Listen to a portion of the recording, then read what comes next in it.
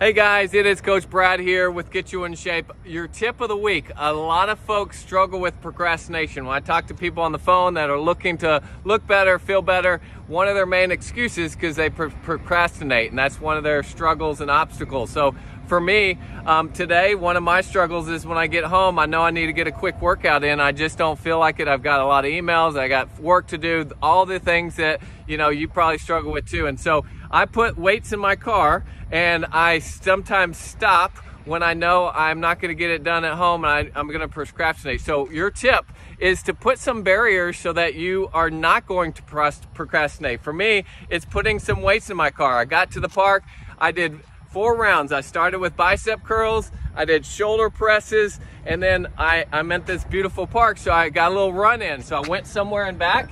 I did that 4 rounds. It took me 20 minutes. I got a great workout. I'm done now. I feel much better. All the benefits, as you guys know, with moving and working out. Now I'm heading back to the house. I've got it all done. So your tip is put some boundaries to actually stop procrastinating and get the workout done so that you can be the best version of yourself and you can make today count. If you like this, make sure you say like, and I'll see you on the next one.